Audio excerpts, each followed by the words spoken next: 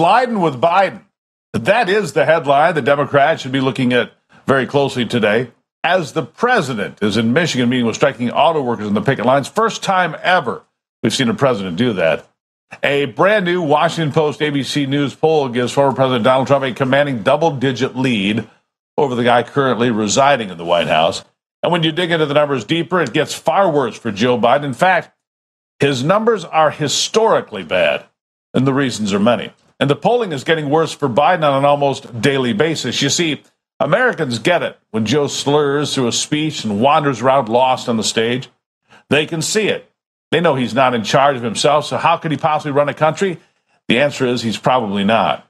The brand new polling puts Biden's approval rating 19 points underwater. 37% of those people asked approve of the way he's doing his job. I'd like to speak to those folks. And this is a brand new low, the lowest ever in a Washington Post ABC News poll, in fact. And it doesn't look like they've found the bottom quite yet. Biden, who will turn 81 in December, is already the oldest and weakest president in American history. And across the board, those failures are not going to be rewarded by voters in 2024. Trust me when I tell you, Democrats are in a full-blown panic right now because they're caught in a no-win situation. They know Joe Biden's chance of winning re-election gets smaller by the day, by the hour, really. But if he pulls out now, he becomes a lame duck. If he leaves, that leaves them with Kamala Harris as the standard bearer for the Democrats, unless you want to allow a wild primary fight between Harris and likely challengers from California and Michigan. Like I said, the reasons for Joe Biden's dismal numbers are many. The wide open border that everyone sees in the news every day, while the Democrats keep telling us the border is secure, when absolutely it is not. And in fact, today, the Democrat mayor of El Paso, Texas, says that city is on the verge of collapse because of the invasion. And that doesn't poll well anywhere in the nation.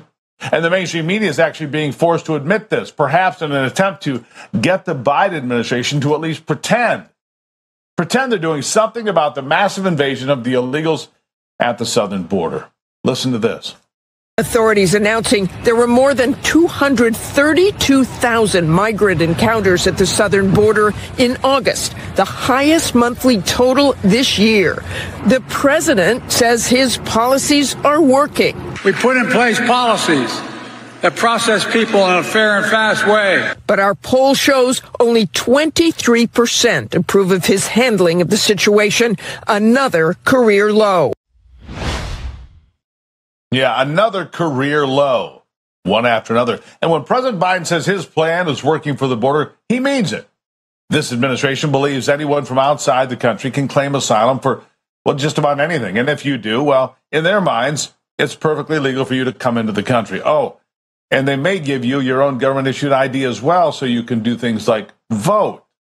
So, yeah, in his mind, it seems to be working perfectly well.